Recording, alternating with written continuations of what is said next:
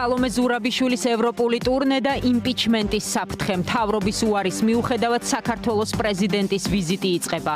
პოლიტიკური და სამართლებრივი შეფასებები. შეტევითი ოპერაციები ბახმუტის და მელიტოპოლის მიმართულებით გრძელდება. უკრაინელებმა ზაპოროჟიესკენ კიდევ უფრო წინ წაიწიეს. ომის 554 დღე უკრაინაში.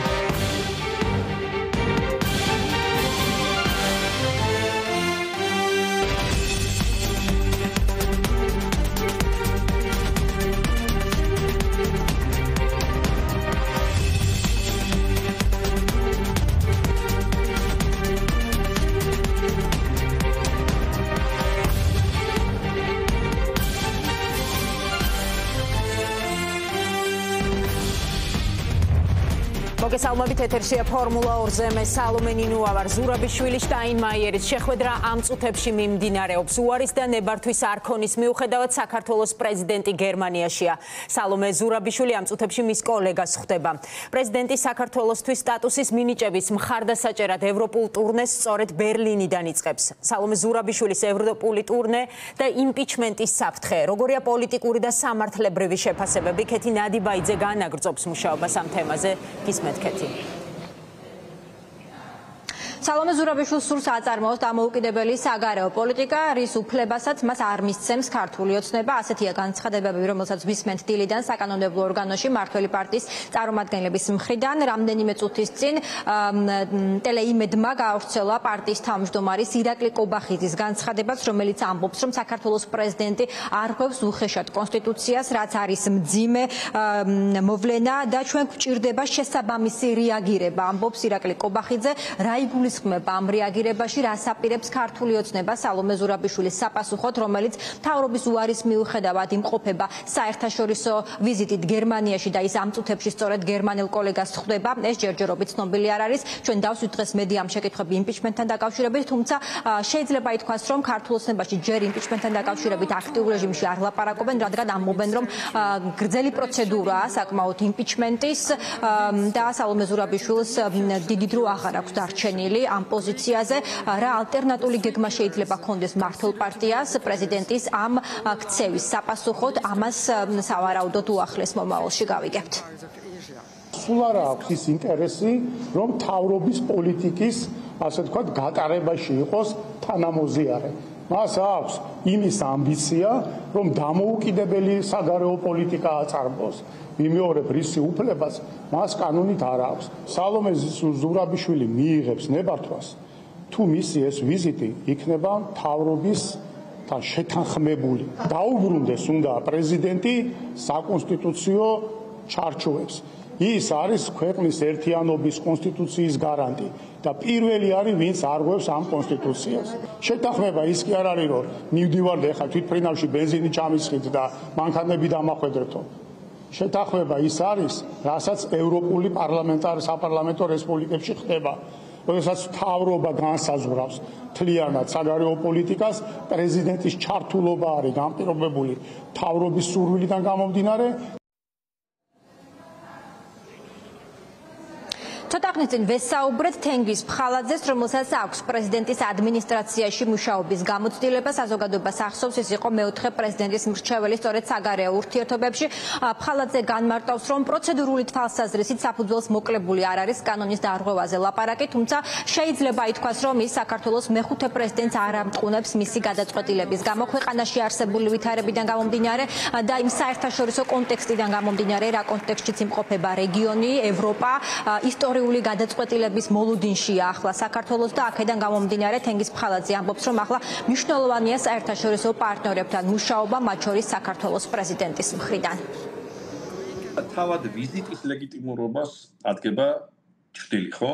და შესაბამისად პარტნიორებშიც უკვე ჩდება კითხვა, თუ რა მანდატით აღჭურვილ ადამიანს ესაუბრებიან. ამიტომ ამბობ, რომ ეს ყველაფერი აზიანებს იმ დიდ მიზანს და აზიანებს საქართველოს ეროვნულ ინტერესებს და საბოლოო ჯამში დაზარალებული გამოდის სახელმწიფო. პრეზიდენტს ელემენტარულად ამ ვიზიტის პერიოდში არ მოემსახურება საქართველოს დიპლომატიური დაწესებულება, ხო? ან თავისთავად ხადია ხო ვიზიტს აკნინებს. ხორი იქნებოდა ის რომ ყოფილიყო აწყობილი გამართული სქემა და დანაწილებული ყოფილიყო ვიზიტები, იმიტომ რომ იმდენი ვიზიტია განსახორციელებელი და იმდენად ინტენსიურად უნდა ვსაუბრობდეთ ახლა პარტნიორებთან, რომ ამას ცალკე აღებული ვერც პრეზიდენტი აყოფა, ვერც პრემიერი და ვერც საგარეო საქმეთა სამინისტრო. როგორ შეიძლება მყარი არგუმენტი, ანუ რა პარტიამ გადაწყვიტა, რომ არასაიმედოა პრეზიდენტი? აი, იმდენად აბსურდული არგუმენტია ეხლა, რომ მთავრობის უარის მიუხედავად სალომე ზურაბიშვილი იმყოფება გერმანიაში, ამ წუთებში ბერლინში, ის ხვდება გერმანელ კოლეგას. ბუნებრივია მედიას გვაინტერესებს პრეზიდენტის შეფასება სახელმწიფო გუნდის მხრიდან გაკეთებული განცხადებების შემდეგ, მთავრობის მიერ მისთვის შეთვლილი უარის შემდეგ. საინტერესოა რა არგუმენტაცია ექნება საქართველოს პრეზიდენტს და იქნება თუ არა მაგალითად გერმანიის შემდეგ სხვა ვიზიტებით, რომელსაც ის განახორციელებს მთავრობის უარის მიუხედავად. ჩვენ დღეს დავსვით შეკითხვა ქართულ ოცნებასთან იმის შესახებაც, შექმნილი ვითარებიდან გამომდინარე სალომე ზურაბიშვილს საერთოდ ამის შემდეგ ექნება თუ არა რომელიმე სხვა ვიზიტთან დაკავშირებით ნებართვა მთავრობის მხრიდან, თუმცა ჯერჯერობით ამ საკითხთან დაკავშირებით ცალსახა პასუხს დეპუტატები არ იძლევიან. მადლობა ქეთი ნადიბაიძე საუბრობდა პირდაპირ ეთერში და სტუმარი შემოგვიერთდა პირდაპირ ეთერში ევროპულ ქართული ინსტიტუტის დამფუძნებელი გიორგი მელაშვილი. ძალიან დიდი მადლობა გიორგი რომ ხართ ჩვენთან ერთად. უმნიშვნელოვანესი ვიზიტი ფაქტობრივად დაიწყო უკვე, იმიტომ რომ ხედავთ მის კოლეგას ხვდება სალომე ზურაბიშვილი, მაგრამ ისევ მოექცა წარმოუდგენელ წნეხში. ამ უარის და ამ წნეხის მიუხედავად 9 ქვეყანაზე უთხრეს მას გამგზავრებაზე უთხრეს უარი, თუმცა პირველი ვიზიტი ვხედავთ, პირველი წინააღმდეგობა დავინახეთ სალომე ზურაბიშვილის. რასთან გვაქვს საქმე? ეს ხომ საერთო საქმეა, რომელსაც აკეთებს სალომე ზურაბიშვილი, ქვეყნის პრეზიდენტი და უნდა აკეთებდეს ქვეყნის მთავრობა. გამარჯობა, ზუსტად ამაში არის მთავარი პრობლემა. დღეს ჩვენი ქვეყნის ეროვნული ამოცანა არის არსებული გეოპოლიტიკური ფანჯრის გამოყენება და ევროინტეგრაციის გზაზე ჩვენი მაქსიმალური წინ წაწევა. ეს უნდა იყოს მთავრობის პირველადი ამოცანა და ბუნებრივია ეს არის საქართველოს პრეზიდენტის პირველადი ამოცანა. დღევანდელ სიტუაციაში, მას შემდეგ რაც ჩვენ დავინახეთ პრემიერის არაერთი ფიასკო, იქნებოდა ეს კატარში მისი გამოსვლა, იქნებოდა ეს ბრატისლავის ფიასკო თუ სხვა ანტიდასავლური განცხადებები, სალომე ზურაბიშვილი რჩება ერთადერთი მაღალი პოლიტიკური თანამდებობის პირი, რომელსაც შეუძლია ევროპულ დედაქალაქებში ჩასვლა, საუბარი და საქართველოს ევროინტეგრაციული ამოცანების შესრულების წინ წაწევა. ამ ყველაფრის ფონზე ერთადერთი, როგორც ჩვენ შეგვიძლია შევაფასოთ, მთავრობის წინააღმდეგობა არის ევროინტეგრაციის პროცესის პირდაპირი საბოტაჟი, რაც ასევე სამწუხაროდ არ არის პირველად განხორციელებული ქმედება. ჩვენ კარგად გვახსოვს, როგორ იძულებული იყო საქართველოს მთავრობა, რომ შეეტანა განაცხადი ევროკავშირის წევრობაზე, ფაქტობრივად რუსთავაზე გამოსულმა ადამიანებმა ვაიძულეთ, რომ ეს ეკნათ. ჩვენ ძალიან კარგად გვახსოვს მათი დამოკიდებულება 12 პუნქტისადმი, რომელიც რეალურად არც ისე კარგად სრულდება და ჩვენ ძალიან კარგად ვხედავთ საბოლოო ჯამში, რომ ზუსტად ხალხის წნეხი არის ის, რაც აიძულებს ქართულ ოცნებას გადადგას ნაბიჯები ევროინტეგრაციის გზაზე.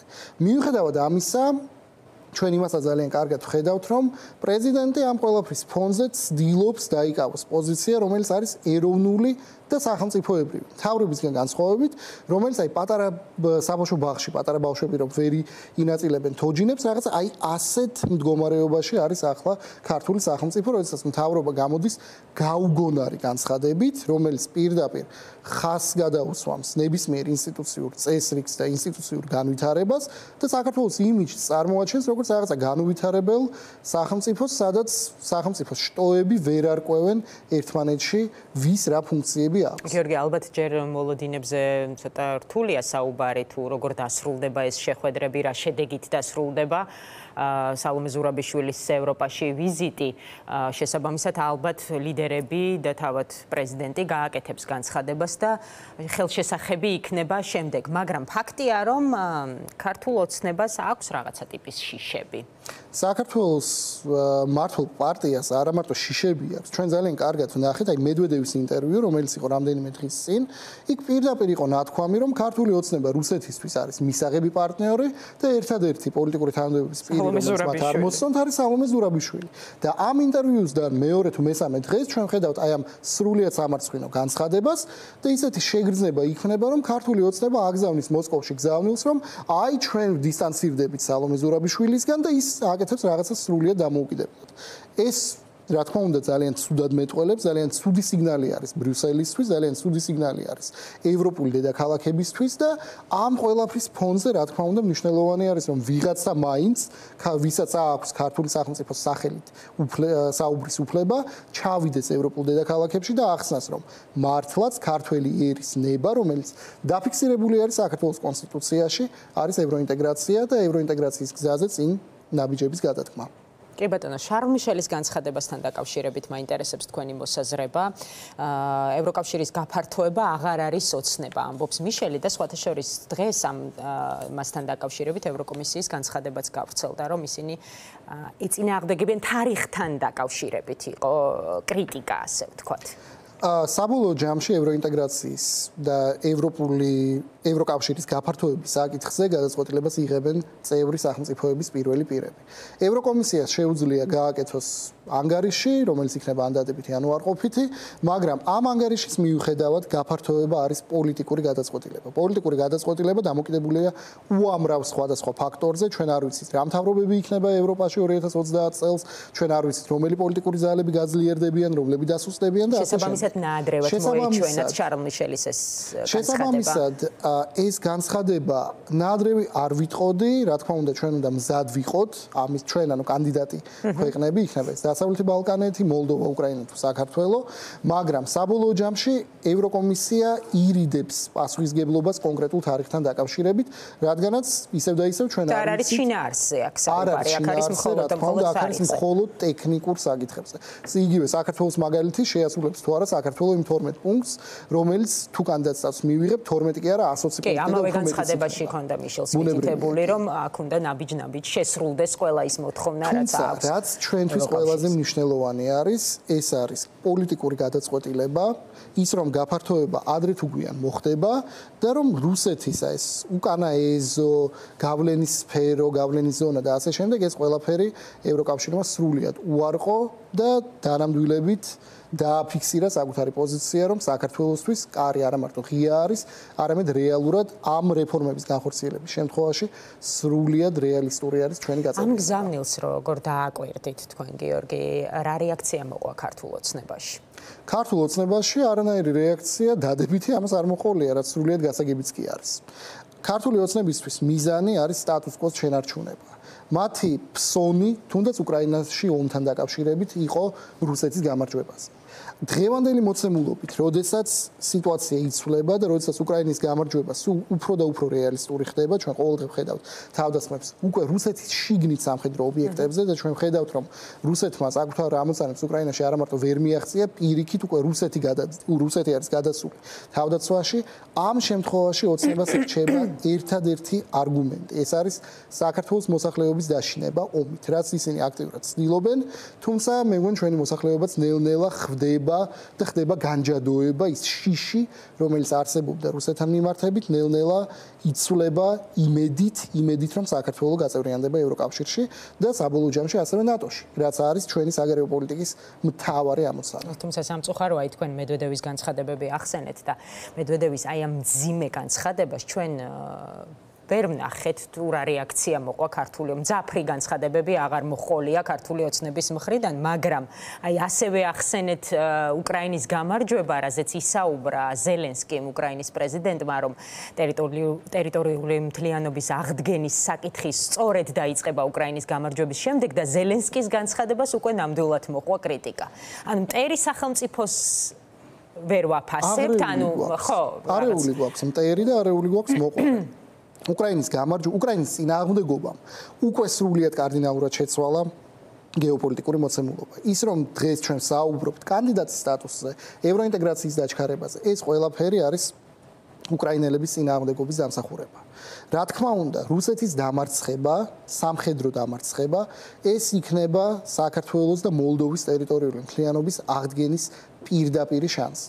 ჩვენ ჯერჯერობით არ ვიცით დაზუსტებით როგორ მოხდება ეს, სხვა შორის სალომე ზურაბიშვილს ასევე ჰქონდა იდეა იმასთან დაკავშირებით, რომ საქართველოს და მოლდოვის საკითხი უნდა ჩაწერილი იყოს სამშვიდობო ხელშეკრულებაში, რომელიც რუსეთის დამარცხების შემდეგ გაფორმდება და ასეთი მაგალითები ჩვენ თუნდაც მე-20 და უფრო ადრეული რუსეთის ისტორიიდან გვახსოვს, მაგრამ საბოლოო ჯამში დღევანდელი მოცემულობით ჩვენი ეროვნული ინტერესი არის ევროინტეგრაცია, რაც შესაძლებელი გახდა მხოლოდ უკრაინელების წინააღმდეგობის შედეგად, რომლებმაც სრულიად შეცვალეს გეოპოლიტიკური მოცემულობა ევროპაში და გააღვიძეს ევროპა და მე ვიტყოდი ნატოც.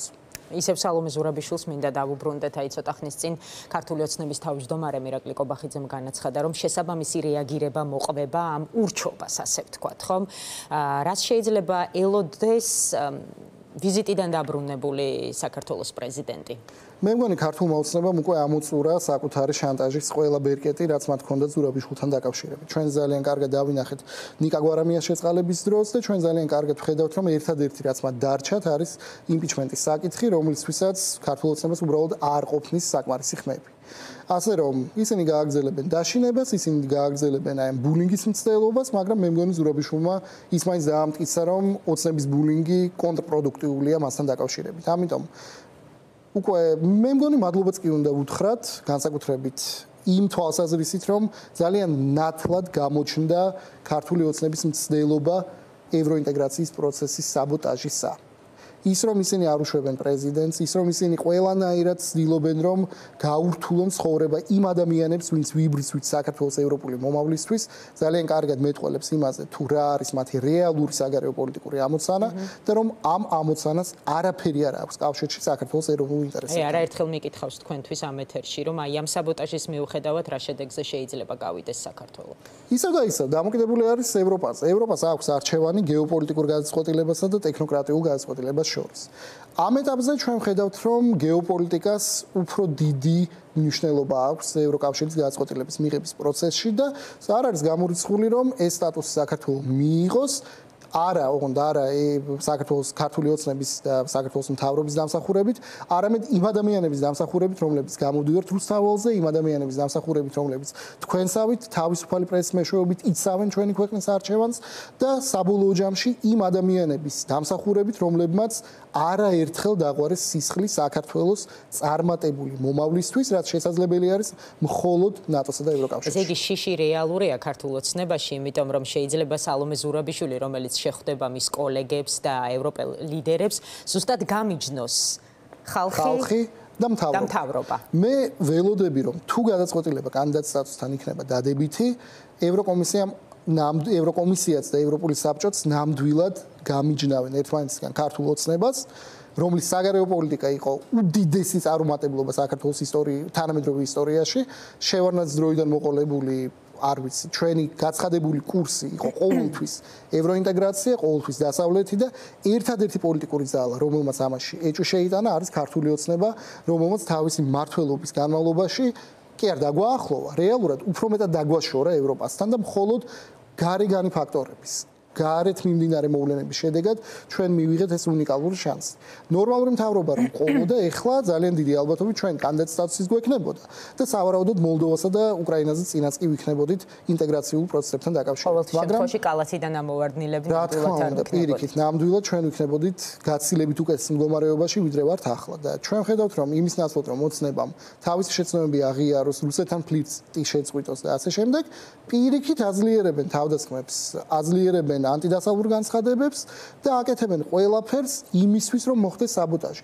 რუსული კანონის სხვა კი არაფერი არ იყო, ეს იყო ზუსტად საბოტაჟის მცდელობა და რუსეთისთვის იმის ჩვენების მცდელობა, რომ ქართული ოცნება ებრძვის ყველა დამოუკიდებელ პოლიტიკურ აქტორს საქართველოში, რომელსაც უნდა ქვეყნის დასავლური ინტეგრაცია და რომელიც მზად არის დაიცვას საქართველოს დასავლური არჩევანი.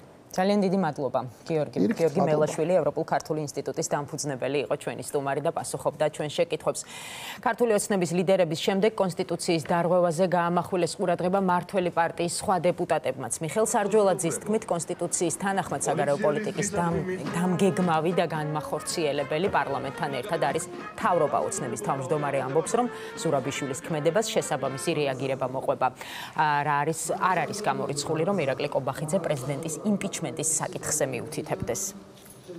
ის რომ საქართველოს პრეზიდენტი მორიგ შარში გაეხვია ეხლა, ზუსტად ამას მიანიშნებს, რომ მან შეიწყალა გვარამია, რომელიც იბრძვის იმისთვის, რომ ქვეყანამ არ მიიღოს კანდიდატის სტატუსი.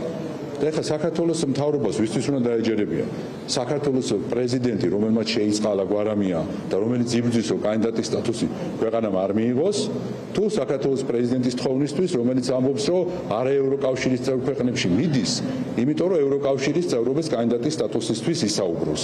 საქართველოს პრეზიდენტი არ დადგა სამწუხაროდ ქართველი ხალხის უმრავლესობის და საქართველოს სახელმწიფოს მხარეს, არამედ სამწუხაროდ აღმოჩნდა უცხოური ძალების, გარკვეული უცხოური ძალების მხარეს, რომელთა მიზანია გაცხადებულად საქართველოში მეორე ფრონტი და არეულობა და უკანონოდ შეცვლა ხელისუფლების. ეს არის სამწუხარო მოცემულობა და სამწუხარო რეალობა და ამიტომ ტყუილს მოკლე ფეხები აქვს. თუ კი სურვილი აქვს პრეზიდენტს, რომ საკუთარი წვლილი შეიტანოს კანდიდატის მოსაპოვებლად აქტივობებში, რომელსაც სახელმწიფო ახორციელებს, ანუ საგარეო ურთიერთობებში სახელმწიფოს წარმომადგენლობის კუთხით რაღაცა წვლილი შეიტანოს.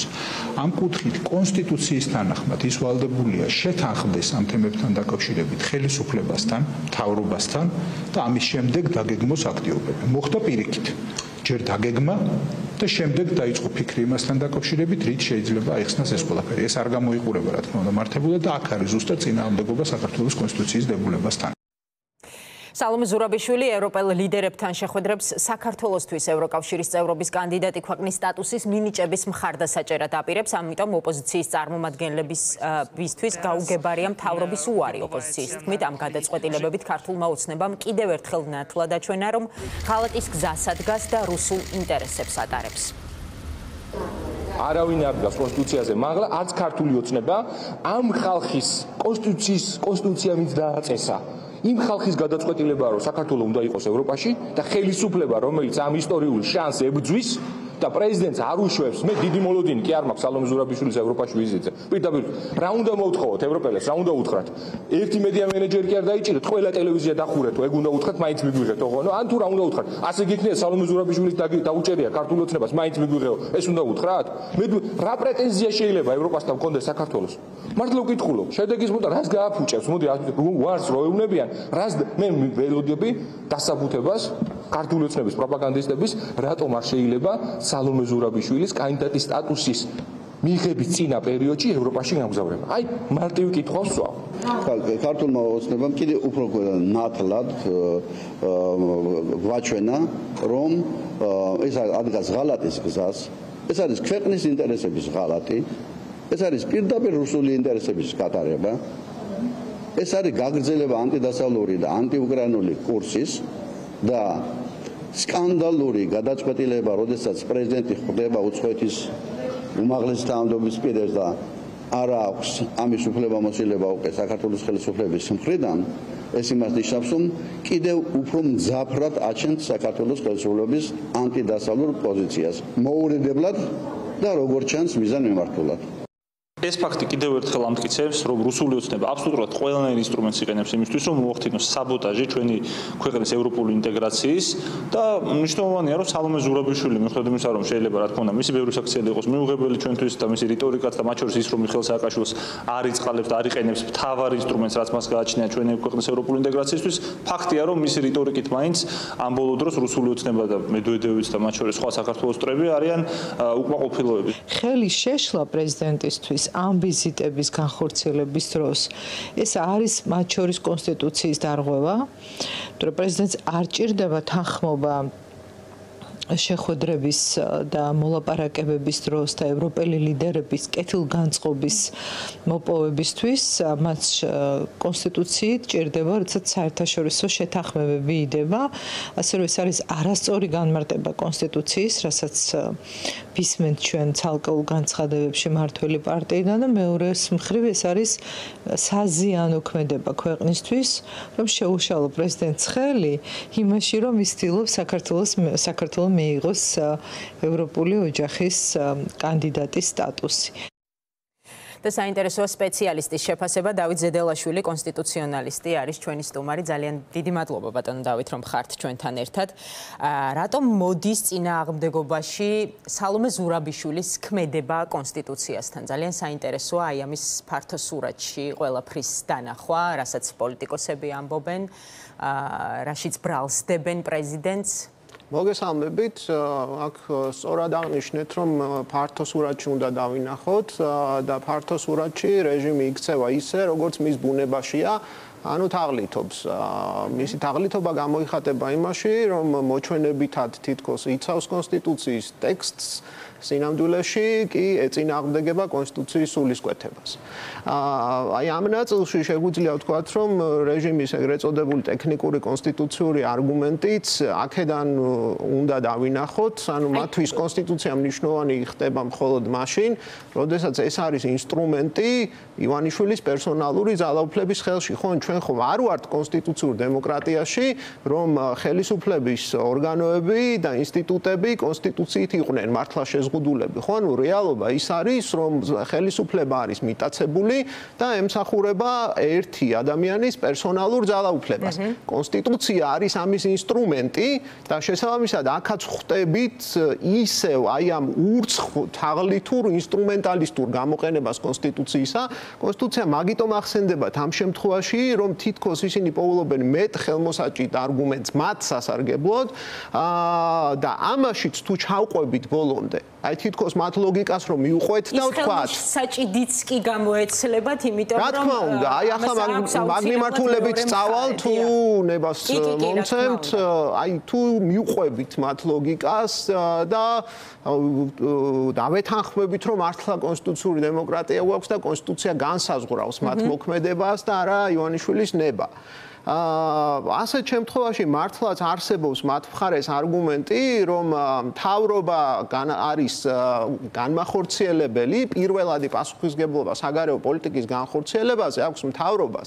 თუმცა ეს არ არის კონსტიტუცია საერთოდ არ იცნობს აბსოლუტურ დისკრეციებს და შეუზღუდავ დისკრეციებს. ეს არის კონსტიტუციით შეზღუდული დისკრეცია და ეს კონსტიტუციით შეზღუდული დისკრეცია უფლებამოსილება გულისხმობს რა? საზიარო უფლებამოსილებებს. ხო, ნუ დემოკრატიული კონსტიტუციური დემოკრატიები ითვალისწინებენ არა ერთპიროვნულ, არამედ ძირითადად საზიარო მათ შორის ხშირად უფლებამოსილებებს და საზიარო უფლებამოსილება რომ არის პრეზიდენტთან, სწორედ ამიტომ არსებობს ურთიერთთანამშრომლობის და კონსულტაციების ვალდებულება. ოღონდ ეს კონსულტაციის ვალდებულება არ ნიშნავს არასერიოზულ დამოკიდებულებას და ისეთ დამოკიდებულებას საკითხზე, როგორც მათ გამოავლინეს. ხო, მით უმეტეს, როდესაც საქმე ეხება ქვეყნის სუვერენიტეტს, რომელიც პრეზიდენტის როგორც ქვეყნის სუვერენიტეტისა და კონსტიტუციის გარანტის უფლებამოსილების ფარგლებშია და ასეთ დროს მთავრობა არა მხოლოდ ერთპიროვნულად უნდა გადაწყვიტოს, არამედ ამ გადაწყვეტილების მიღების პროცესში მას ავალდებულებს კონსტიტუცია,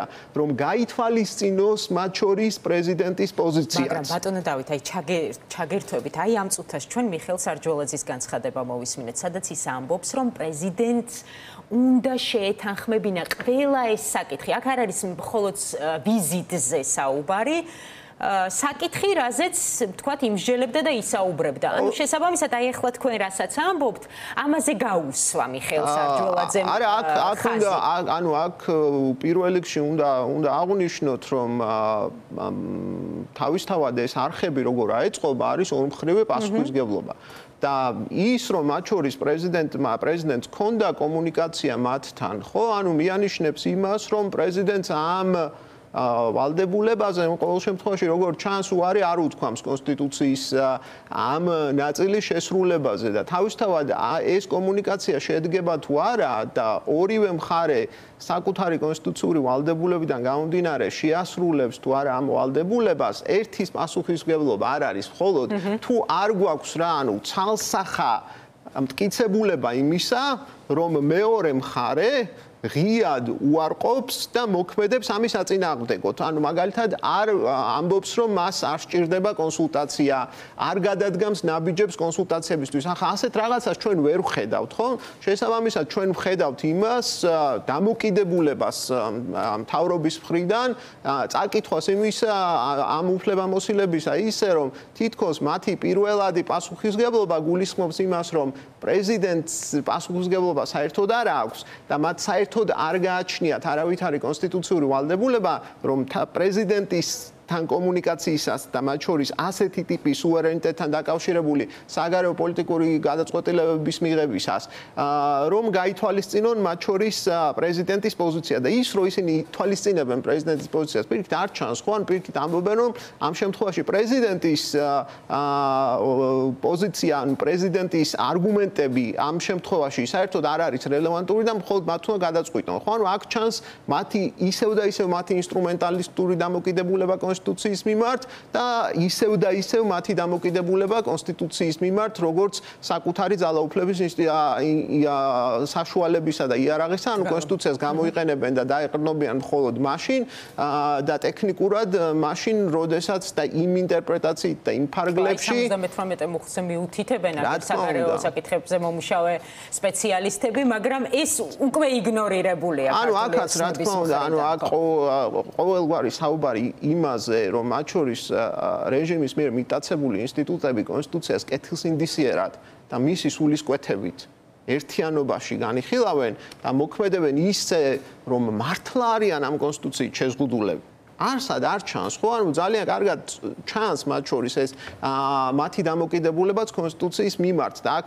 შესაბამისად ანუ ეს ტექნიკური ძალიან ვიწრო ტექნიკური არგუმენტები იმასთან დაკავშირებით რომ მთავრობას აქვს პირველადი პასუხისმგებლობა საგარეო პოლიტიკაზე კი არის ამაში სიმართლის მარცვალი თუმცა საბოლოო ჯამში ფართო კონტექსტში როდესაც კონსტიტუცია არის უბრალოდ მიტაცებული ძალაუფლების ინსტრუმენტი ეს არის აი ამ ყველაფრის აი ამ ფართო სურათის ნაწილი და ეს არგუმენტიც არის საბოლოო ჯამში ინსტრუმენტალისტური პოზიცია იმასთან დაკავშირებით რომ მათ პრეზიდენტს არ მისცენ შესაძლებლობა იმისა რომ ეს უფლებამოსილება ამ ნაწილში განახორციელოს ან ის მიზნებს მიაღწიოს რაც პრეზიდენტს აქ აქვს და ამაზე თქვენ საუბრობდით ხო ანუ თუ რატომ არის ეს მნიშვნელოვანი ევროპული ინტეგრაცია რატომ არის მნიშვნელოვანი 78 მუხლს მიღმაც რატომ არის ეს მნიშვნელოვანი ზოგადად მთლიანად ქართული საინტერესოა იმიტომ დეკლარირებულად ხო ანუ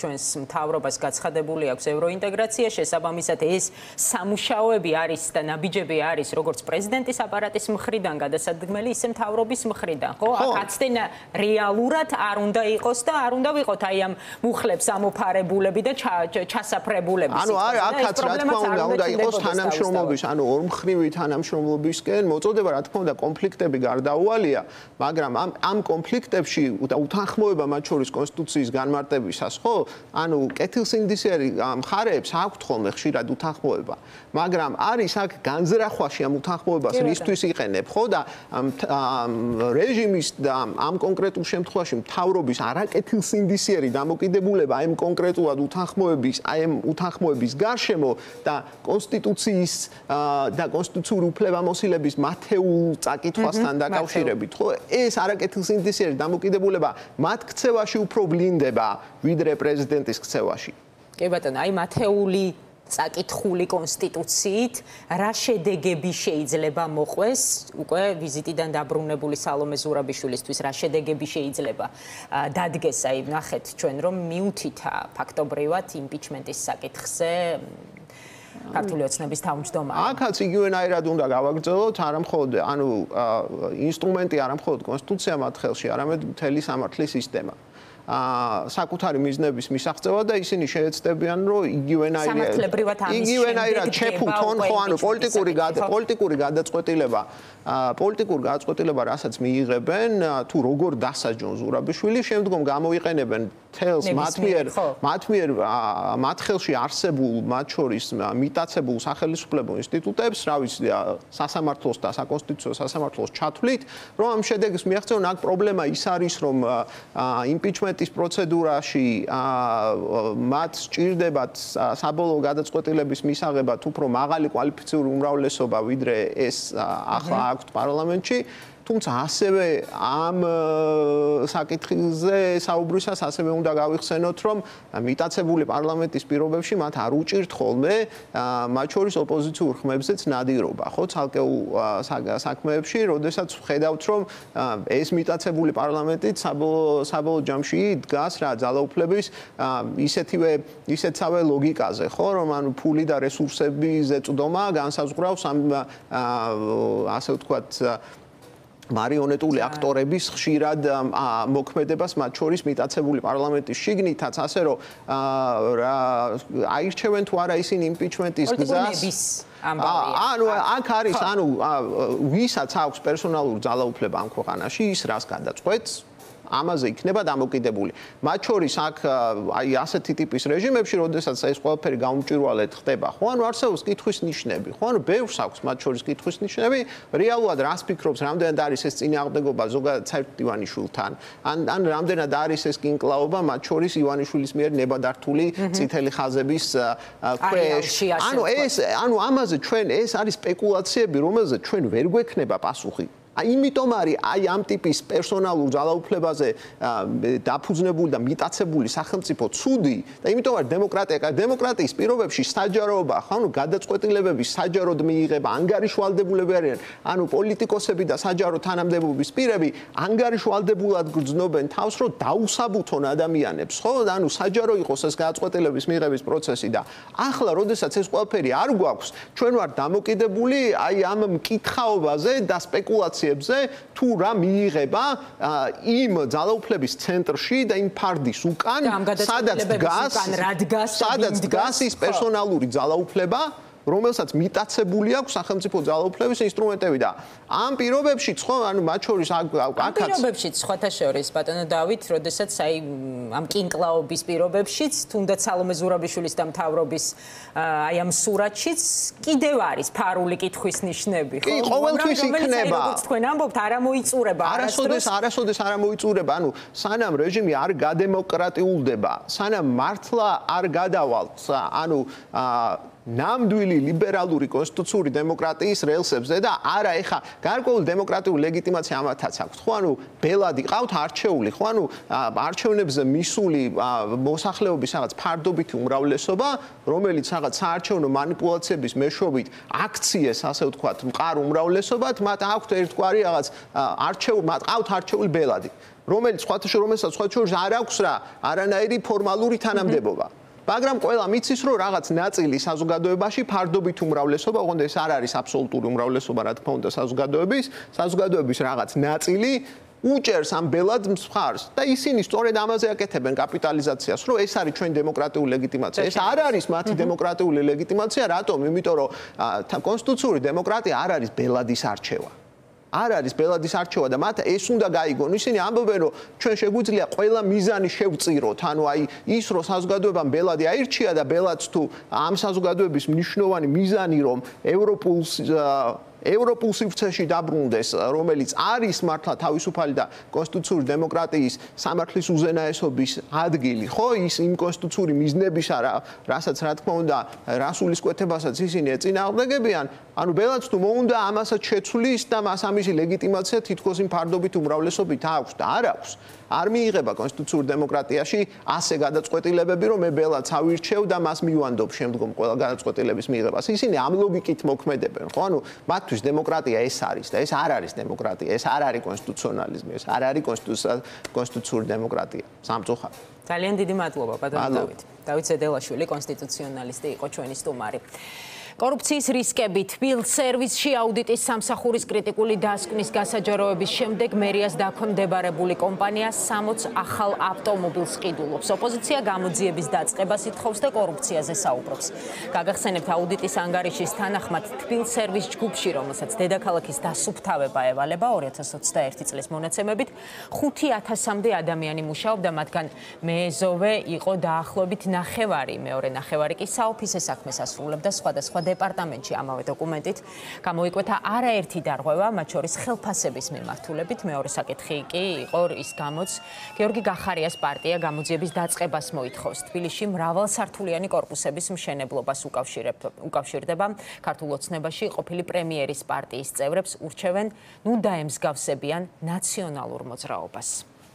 ოფიციალურად მივმართეთ საქართველოს გენერალურ პროკურატურას გამოძიების დაწყების მოთხოვნით, რადგან მიგვაჩნია, რომ არსებობს დასაბუთებული ეჭვი, გონივრული ეჭვები იმასთან დაკავშირებით, რომ ყველა ეს სამშენებლო პროექტი, რომელიც თბილისის საკრებულოს ხდომაზე 25 აგვისტოს ხდომაზე იქნა დამტკიცებული და შემდგომი პროცედურებისთვის, ასე ვთქვათ, მწვანე შუქი ანთებული ქართული ოცნების მიერ შეიცავს პოლიტიკური კორუფციის სერიოზულ ეჭვებს და აუცილებელია ამის გამოძიება, რადგან ჩვენ ვფიქრობთ, რომ ყველა ამ კომპანიის უკან დგანან ქართული ოცნების შემომწირველები. მე ვურჩევდი პარტია საქართველოსთვის, რომ ძალიან დაემსგავსება ნაციონალურ მოძრაობას, იმიტომ რომ ერთ-ერთში იმეორებენ ყველა იმ მოქმედებას, რასაც ნაციონალურ მოძრაობა აკეთებს, ხო?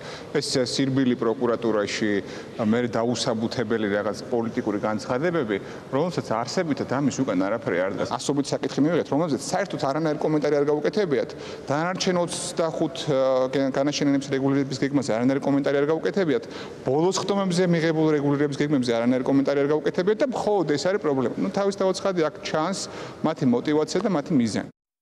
აიღებს თუ არა გაუმართავ ინფრასტრუქტურაზე პასუხისმგებლობას ქალაქის მერია და მერი და რა საფრთხის წინაშეა თბილისი უხვინალექის განმეორების შემთხვევაში თვით დასაქმებულები დახმარებას ითხოვენ და მერიისგან ზარალის ანაზღაურებას ელოდებიან. მერიიდან არავინ არ მოსულა, ან ზარალი და ზარალი მიიღეთ, რომ არავინ არ მოსულა, არავის არ უკითხია. თქვენ გჯერათ, რომ აი ესენი უნდა ახადონ, იქ ჩააწყონ ყუთები, მაგას ვინ დაიჯერებს? წყალში ვინ ჩადებს? იქ ხო წყალი გადის, მკითხეთ ვისაც მინდა დაკაურებს, არავის არ ვინახია, რომ მოსულიყვნენ და გაეწმინდოთ ეს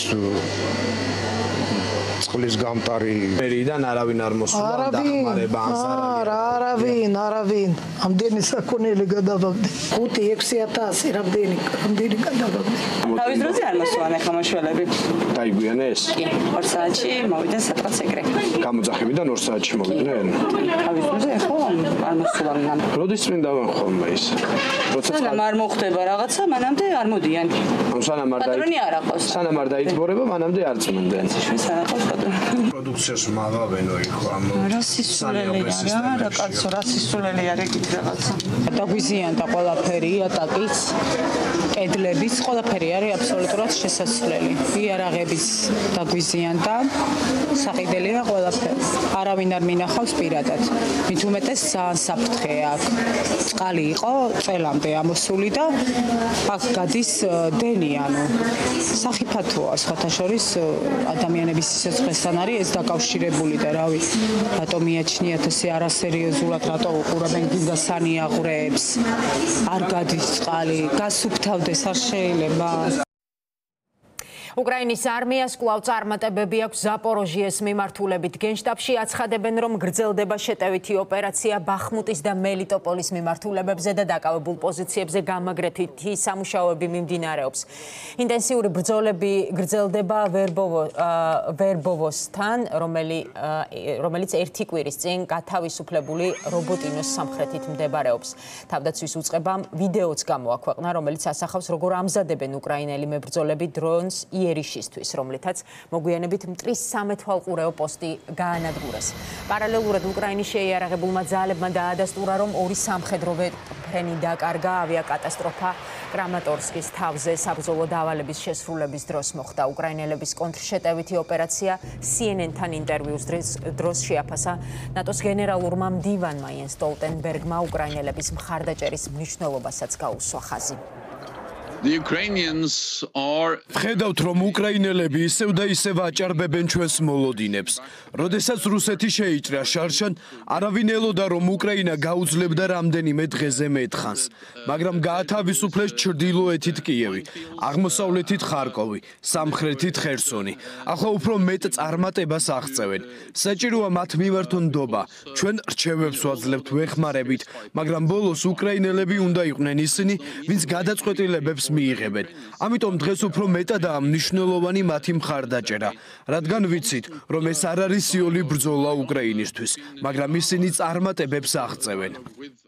დილიდან აფეთქებებისა და სროლის ხმა ისმოდა ბრიანსკში. გუბერნატორის განცხადებით მათ დრონებით იერიში მოიგერიეს და ქალაქის თავზე 3 აპარატი გაანადგურეს. სოციალურ ქსელებში ასევე ვრცელდება ცნობები, რომ სროლის ხმა ისმოდა ბრიანსკის ოლქის 2 სოფელში. ვარაუდობენ, რომ იქ რუს მოხალისეთა ჯგუფი გადავიდა. პარალელურად განცხადება გაავრცელა რუსეთის უშიშროების სამსახურმა, რომელიც იუწყება, რომ ბრიანსკის ოლქში ნავლინის რაიონში სპეცოპერაცია ჩაატარეს და უკრაინელი დივერსანტების ჯგუფი გაანადგურეს. მათივე მტკიცებით 2 მოკლეს, 5 კი დაჭრეს. ბრიანსკის გარდა დრონები ჩამოაგდეს ყირიმსა და მოსკოვის გარეუბანშიც.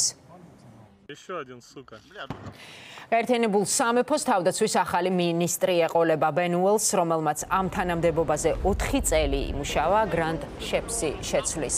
ბოლო 1 წლის განმავლობაში მისთვის ეს მეხუთე თანამდებობაა. მანამდე კაბინეტში შეფს ენერგეტიკის, ტრანსპორტისა და შინაგან საქმეთა მინისტრების პოსტები ეკავა. ბენ უელსი თავდაცვის მინისტრის 3 პრემიერ-მინისტრის დროს იყო. გადადგომის საკითხზე მან განაცხადა, რომ სურს ახალი შესაძლებლობები აღმოაჩინოს და ინვესტიცია განახორციელოს ცხოვრების იმ ნაწილში, რომელსაც აქამდე ყურადღებას არ აქცევდა. 70 ადამიანი ემსხვერპლა ხანძარს იოჰანესბურგში, სამხრეთ აფრიკის დედაქალაქში 5 სართულიანი კორპუსი დაიწვა, რომელიც მიგრანტებს უკანონოდ ჰქონდა დაკავებული. გავრცელებული ინფორმაციით, შენობაში არ იყო ხანძარ-საწინააღმდეგო სისტემა და ცხოვრებისთვის უსაფრთხო არ იყო. მაშველებმა ცეცხლის ლოკალიზება რამდენიმე საათში მოახერხეს. ვარაუდობენ, რომ მსხვერპლის რაოდენობა გაიზრდება, ვინაიდან ჯერ სამძებრო სამუშაოები დასრულებული არ არის. ხანძრის გამომწვევი მიზეზი ჯერჯერობით უცნობია.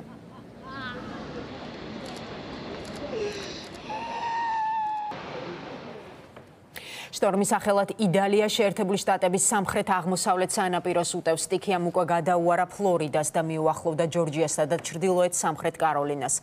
უკვე დატბორილია დასახლებები, გადაუღებელ წვიმასთან ახლავს ძლიერი ქარი. ელექტროგადამცემი ხაზების დაზიანების გამო 300,000-მდე აბონენტს ელექტროენერგია არ მიეწოდება. ფლორიდაში იდალიას შედეგად მიყენებულმა ზარალმა $9 მილიარდ გადააჭარბა.